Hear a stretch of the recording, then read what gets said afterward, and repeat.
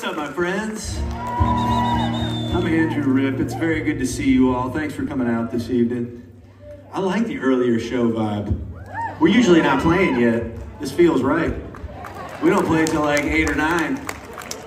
We came out here to have a little early party, and who knows, we might wind up on the beach later. I walked out there to the beach. This is an incredible part of the country right here. You guys live in a beautiful place.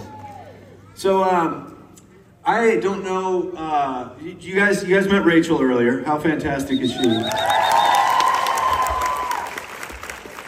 Top-notch human being. Rachel lives down the street from me. Rachel Lampa is who I'm talking about.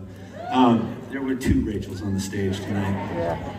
And Rachel lives down the street from me. Our families are super close. Her husband is like one of my brothers, and our kids play together all the time. So it's always fun to be able to get time with her out here on the road. And you know, we make a lot of songs together already, so it's like we might as well play them together on occasion. It's always such a blast. I'm glad you guys enjoyed her.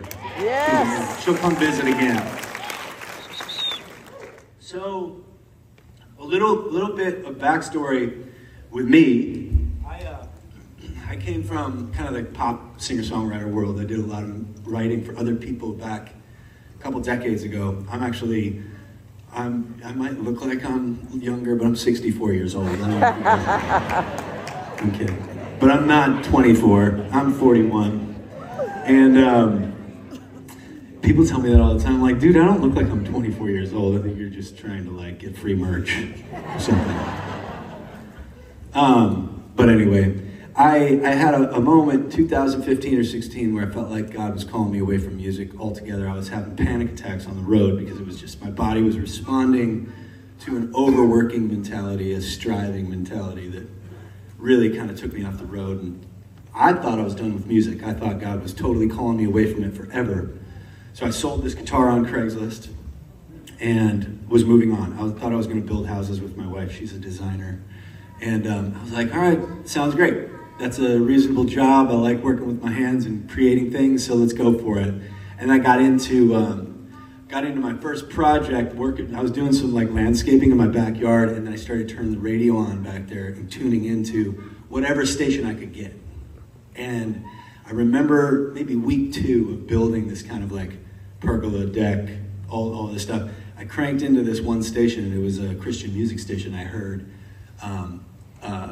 What was the song? It was a Bethel song called You're Not Alone. No. You're Gonna Be Okay. Anybody know that song? Jen Johnson sings it. Anyway, if you don't know it, you should check it out. It brought me a lot of hope in this moment where I was like totally lost. I didn't know where God was calling me, but I knew it was like I wasn't supposed to know yet.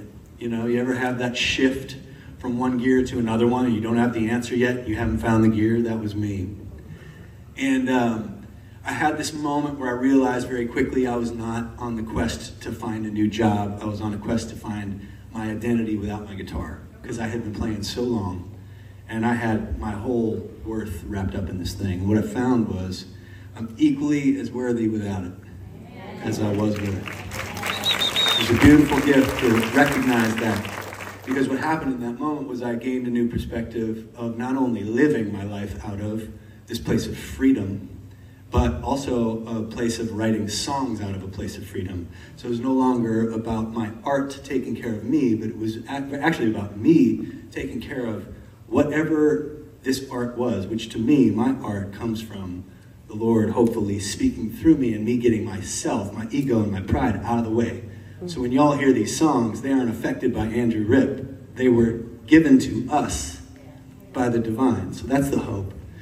And one of the first songs I wrote out of that spirit was a song called Rescue Story, which a guy named Zach Williams wound up hearing, made it better, and cut it insane.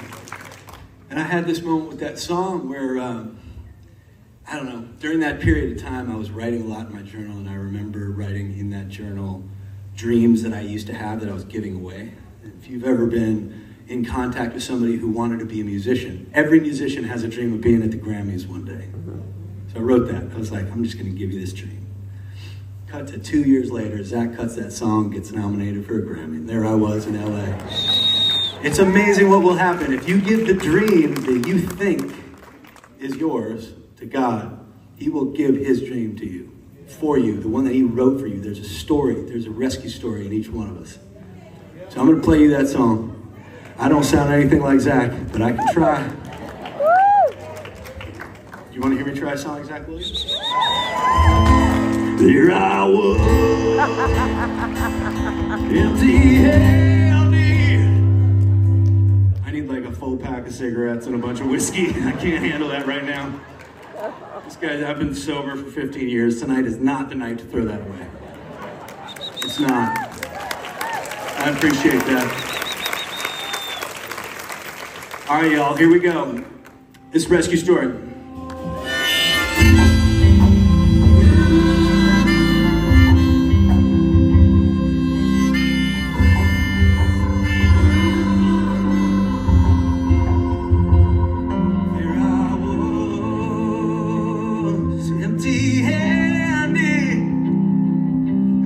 Crying out from the pit of my despair. There you were, in the shadows, holding out your hand. You met me there.